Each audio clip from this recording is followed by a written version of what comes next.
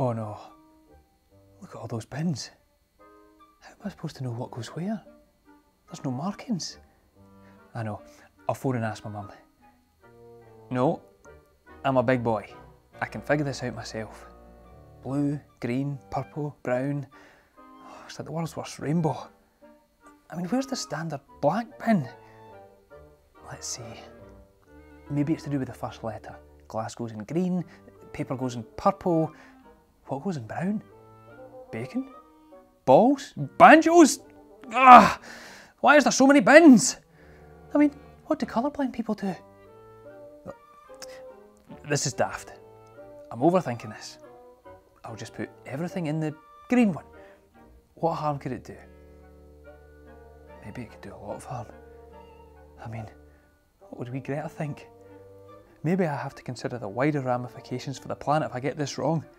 I've seen Blue Planet. If I put this empty bean can in the wrong bin, will I accidentally kill a sea turtle? Don't be daft, Chris. You're definitely overthinking this. Wait. Wait. Think about what you're doing. The decision you make today will have a lasting effect on this planet you call home.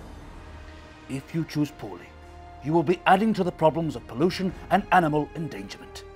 If you choose wisely, you will significantly increase the Earth's well-being. Did you know that recycling one aluminium can saves enough energy to listen to a full album on your iPod? And did you know that the plastic contains toxic chemicals, which can increase the chance of disease and affect reproduction? Think about the sea turtles, Chris. Think about how much...